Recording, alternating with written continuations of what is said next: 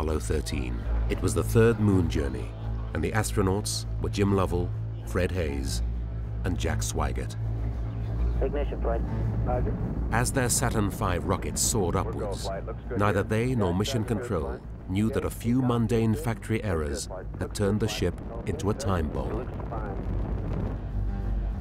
Everything was fine until 55 hours and 62,000 miles into the flight. The astronauts were a quarter of the way to the moon. It was, incidentally, April the 13th, 1970. On the ground, everything about the flight was being watched by somebody. Cy Liebergott was watching the oxygen tanks in the service module, which supplied power and air to the spacecraft.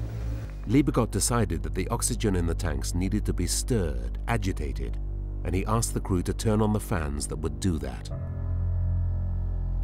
And that's when the factory error struck. Inside the tank were damaged wires.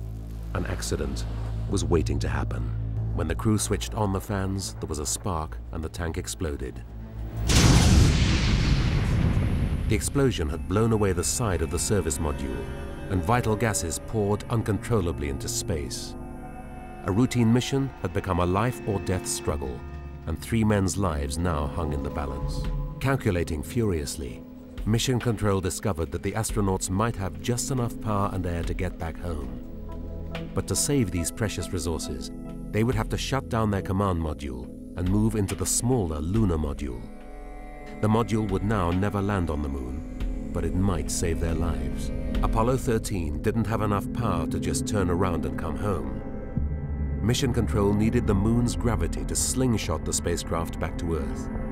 So they had to go around the moon, a place they would now never set foot on.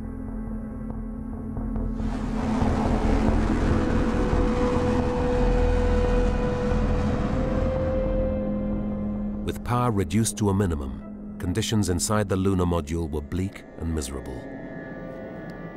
I've described it as being out in the woods and you don't have adequate clothing on. You don't have a jacket, and you sit out there for several days, in our case 4 days. You get pretty chilled, and that just wore me down. And they, as I found out later, a staph virus that was on board got me, and I ended up with a lower urinary tract infection as a result. Interim here, we're starting to go ahead and button up the tunnel again.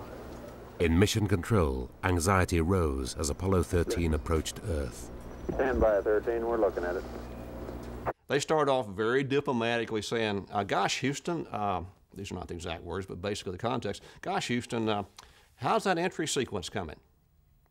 And then, a few hours later, called it, how's the entry sequence coming? At one point, I remember they said, hey, Houston, we're looking out the window, and Earth's getting pretty big. To start the return, the astronauts had to go back into the command module, defrost, and power it up. As Mission Control began dictating the necessary but very complicated list of instructions to the crew, an unexpected problem arose. They started reading it up to the crew, and I think it took like 2 hours to read this to the crew. And in fact, the crew had trouble finding enough paper to write it down on.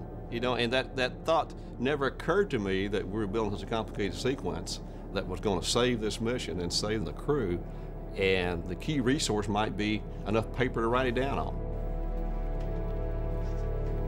Now came re-entry itself, the most hazardous part of the trip. First, the crew had to jettison the crippled service module.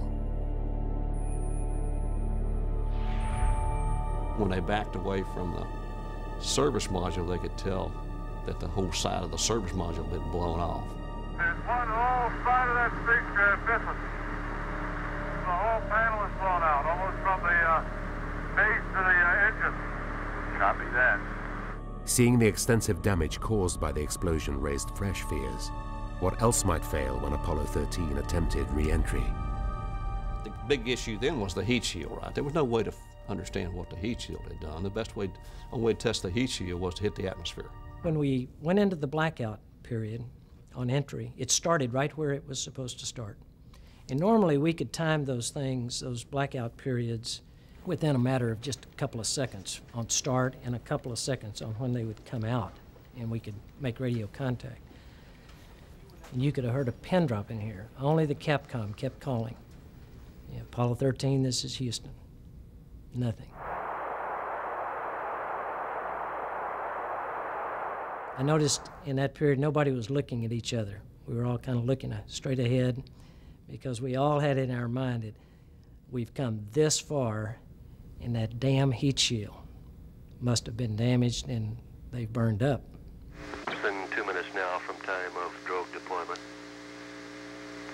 2 or 3 minutes after they should have come back into contact, Capcom kept calling Apollo 13, this is Houston. Finally, Jack Swigert, hello Houston, this is Apollo 13, everything's fine here.